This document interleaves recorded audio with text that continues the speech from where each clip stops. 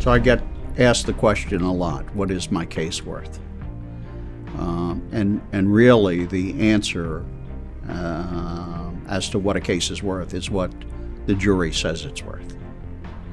And insurance companies have created these formulas that they think determines what the value of a case should be. And I can tell you, when I started practicing law, the formula was that the cases were worth 3.5 times the total of the medical expenses and 1.5 times their lost wages, and that's the value that they put on the case.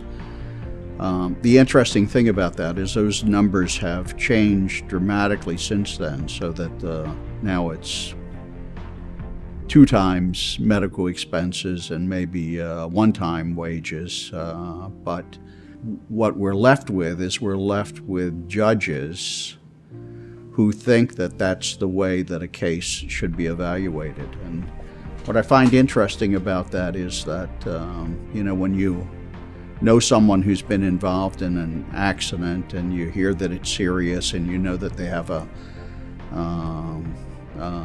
catastrophic injury, the one thing you never ask is, gee, I wonder how much their medical expenses are.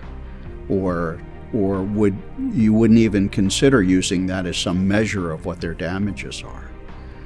So we have to deal in that environment all the time. And so what we say is, the case is worth what the jury says that the case is worth. And it's our job to communicate to the jury what the case is worth by showing the jury what has happened to our client, how their life has been affected by it, and let them make the determination. Now, the problem is that that's also against a backdrop of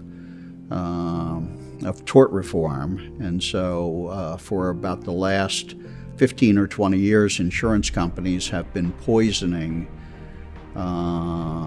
the jury pool by convincing them that if they give big awards, that their insurance rates are going to go up, or doctors will leave the practice of medicine and they won't have access to quality medical care, or any number of other things. When in fact, what really is the case is that if you look at the top insurance companies in this country, and if you look at the people who write automobile insurance in this country, and the people who advertise on television the most, their profits exceed over $1 billion a year. They're more than $250 million a quarter.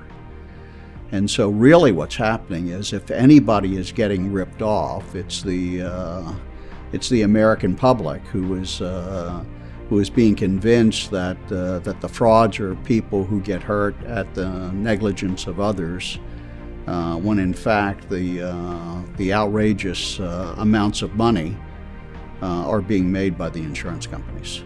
So I know that's a little different than we talked about, but